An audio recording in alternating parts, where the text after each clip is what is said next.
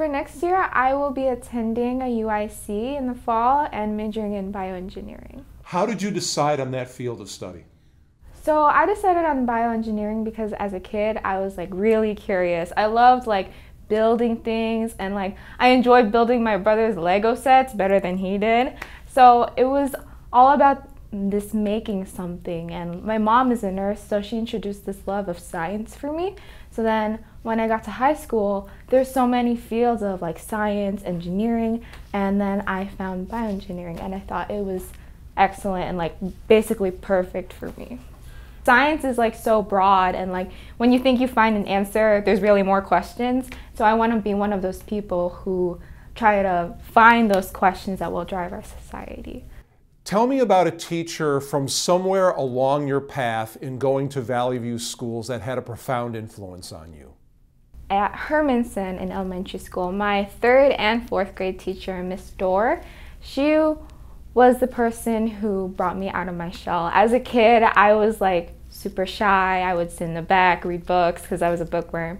And she just found this way to connect with me and make this connection and get me to talk to her like no other teacher would. And so I really owe to her who I am today, because she made me feel more confident in myself, especially as a 3rd grader, and I felt more respected as a person because of the way that she would interact with me. What will be your fondest memory of Romeoville High School?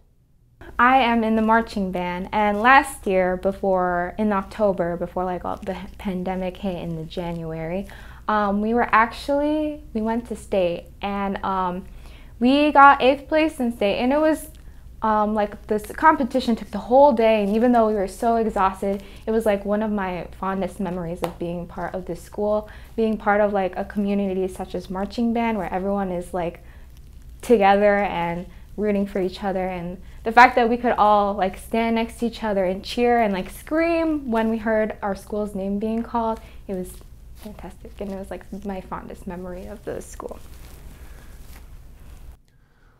Look into the future 20 years or so. What will you tell people about what it was like to be a member of the COVID pandemic class of 2021?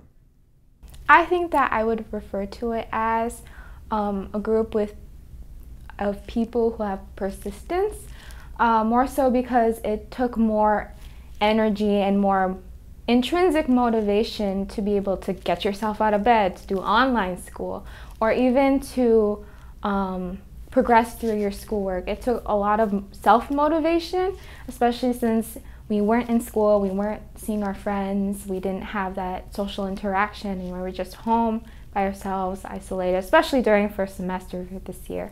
So I think the class of 2021 is filled with people who have persisted through such a tough year.